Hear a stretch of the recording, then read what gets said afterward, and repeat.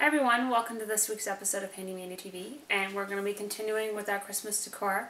So this time we're going to be doing a special vase. Now this is for the Christmas decor series, but the way we're going to be decorating it, you're actually going to be able to use it all year round. So what you're going to need is some white paint, and of course this is the Krylon stuff. This is $4.97 for an aerosol that you just spray on.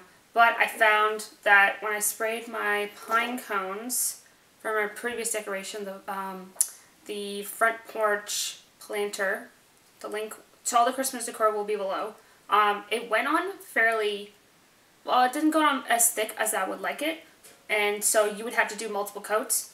So I'm actually going to take this Crafter's acrylic from the dollar store. This is a little container tube for $1. And I'm going to take a big paintbrush and I'm just going to whack it on. And it's going to take no time at all. So, but before you paint, you will need painter's tape. Because if you want lights or a candle in here that isn't going to be as tall as the vase, you want it to shine through.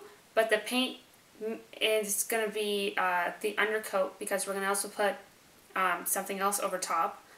And so you want little holes or little strips of light to get out. So we're going to choose a style or method to which these little strips of light will come out. So I will show you guys that. But the secret ingredient that we're putting, the secret ingredient, for lack of a better word, that we're going to be using is, wait for it, Epson Salt? Who knew? So you're going to need the vase, which is at the dollar store, or in case of Canada, it's Dollarama. So this is $2. The tube is $1. Paintbrush, just go to the paint aisle, grab a medium to large paintbrush for $1 or $2. If for the decor, you can also buy an assortment of decor for $1 to $1.25, $1.50, which is what we have here. I love these. These are the little apples on a little branch together. It looks absolutely gorgeous, and the color is like a crimson, not like one of those cherry red, which doesn't match an apple. The pine cones I rummaged up from some pine trees from a previous decor. I liked these. We have this super awesome three-dimensional star that I'm going to be using for the New Year's Eve kind of look. Choose whatever you want. If you're going for a certain color, like when I went there, there was not a lot of silver, to be honest. So what I did, however, is I grabbed the stuff that I did want in the shapes or styles or whatever that I want, and because I have Krylon Brilliant Silver metallic paint, I can actually just spray it the color I want. So if it's not silver, if it's gold or whatever color you want, you can buy it in the aerosol and just spray it the color you want. And as an added feature, you can go, so this was $4.97 at Walmart. This is at Walmart as well. This is the Elmers Glitter. This is $3.97. So if you're putting the glitter on, you don't want to use glue because it's just going to take so much time to paint all those crevices. Use the Elmer's Spray Adhesive, and this I believe is $6, $7 roughly. And it comes in such handy because if you have like presentations, you can spray on the back of the page and stick it onto your presentation board. You can use it for just about anything.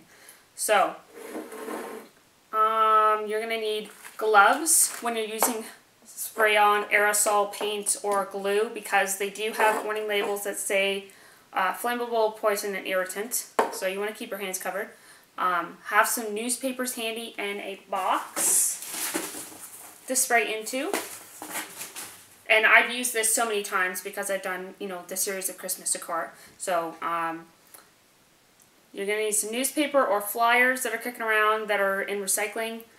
Some other Christmas decor is the little size packages of the disco balls.